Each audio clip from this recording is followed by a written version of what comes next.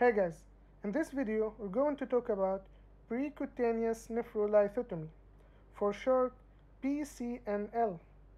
This operation is done as a treatment for kidney stones. Under X-ray or ultrasound guidance, a guide wire is introduced through small surgical wound into the pelvic-follicular system. Through a small surgical wound less than a ½ inch. The tract is dilated to insert a nephroscope.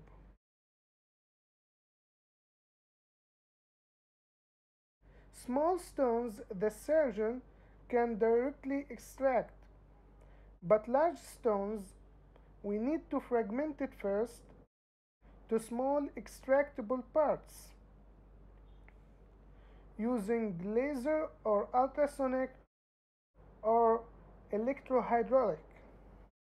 After the operation is done, a nephrostomy tube left for 2 days to remove any residual parts from the stone or from the evacuating fluid.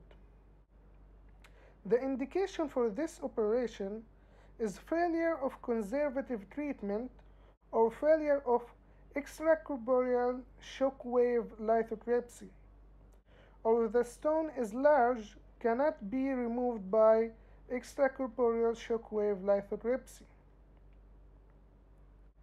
The contraindication for this operation is any bleeding tendency or pregnancy.